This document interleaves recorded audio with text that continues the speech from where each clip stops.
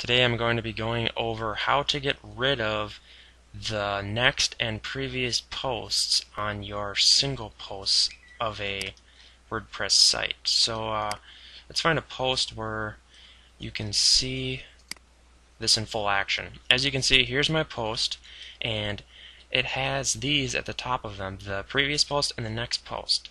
I'm not sure where some of these theme creators thought this was awesome for users, but I don't really feel it is. I would say that if the content was related by category or tags, it would be much of a better deal. And as you can see on this theme, it is also at the bottom. So I'm going to show you how to get rid of this. And to do that, what you're going to do is you're going to go in your WordPress admin.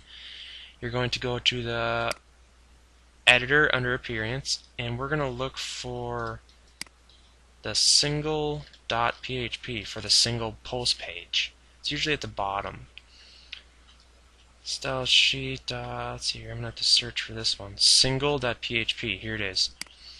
So what I'm going to do here is I'm going to go into this PHP and I'm going to look for just something that looks like the next and previous code.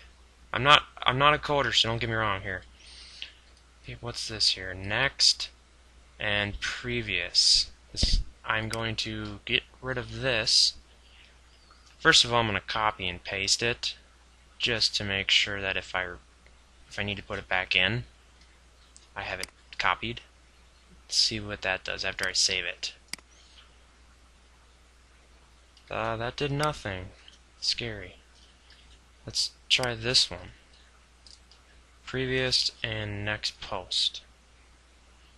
And I can see that this code right here opens and closes this, so I know it's together, this div file, or the div code. So I'm going to copy this and delete it. Let's see if that did it. Save it.